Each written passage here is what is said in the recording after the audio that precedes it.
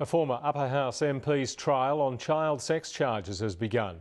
Terry Martins pleaded not guilty to 3 counts, including indecent assault, unlawful sexual intercourse with a young person under 17 and producing child exploitation material.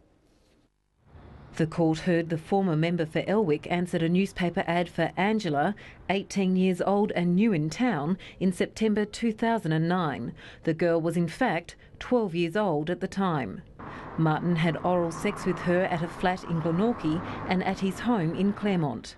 The court heard the 54-year-old told police he couldn't think of anything more disgusting than having sex with a 12-year-old.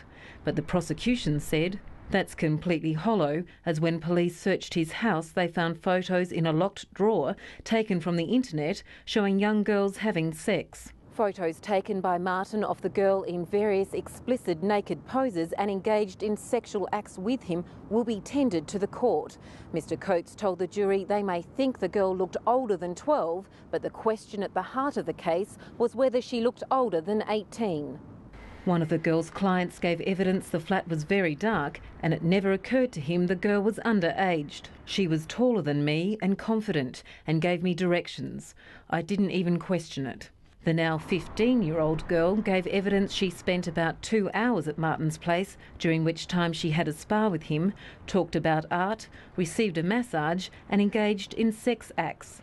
She said she probably told him her real name, but never her real age. The case will continue on Thursday.